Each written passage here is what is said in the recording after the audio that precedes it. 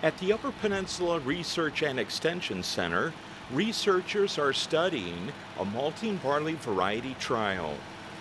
The purpose behind this trial here is to evaluate certain 6-row and 2-row barley varieties for yield, the strength of the stalk, and malt quality.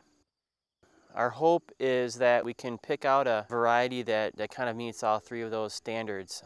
CAP has planted 18 different varieties of barley, and by using statistics, he is able to give farmers quality data. So that way we can definitely say that variety A is going to out-yield variety B, and it has acceptable yield and test weight and lodging.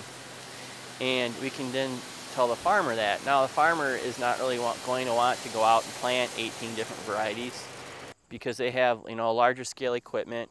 It's more of a challenge for them to do that.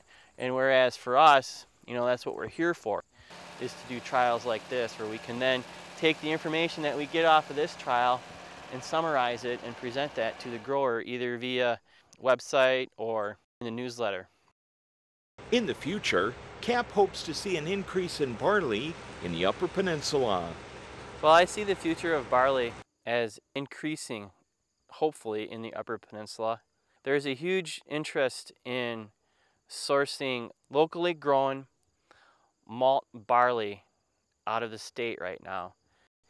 And I see a big potential, hopefully down the road, in terms of being able to produce some high quality malt grown either in the Upper Peninsula or in the Lower Peninsula.